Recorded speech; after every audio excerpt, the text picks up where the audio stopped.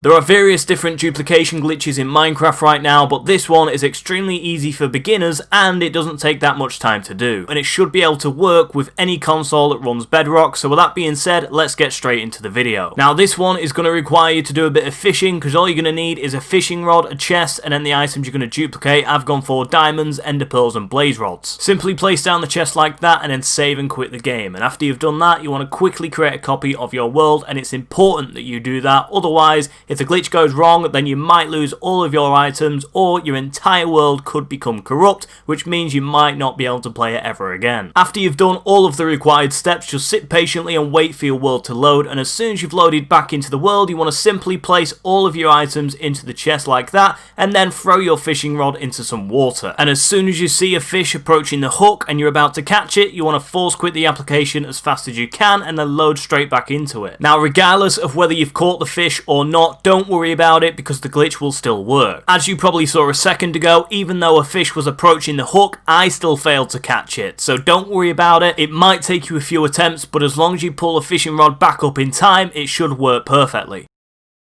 I've just loaded back into the world, and as you can see, I've got all of the items in the chest and the hotbar, which means I have successfully done the glitch right. I think at this point it's only fair if I throw some duplicated items to the fish, right, because they help me out with this glitch. Now just for your own information, this will work in your own world, but it will not work in Realms. Now why won't it work in Realms? It's because it requires you to force quit the game, and I've been getting a lot of questions about this. If you see a duplication glitch that requires you to force quit the game, it will not work in Realms because it relies on your last game save. I just thought I'd clear that up quickly, and for all of the haters out there who are skeptical whether or not this glitch works, it does definitely work. You just need to be patient with it, and more importantly, make sure the timing is perfect. If the timing is not perfect, the glitch will not work, and you'll just have to keep trying it over and over and over and over and over again until it works. See, I'm out of breath. Whatever you do, please just be careful when trying this method or any other method, because there are some hidden risks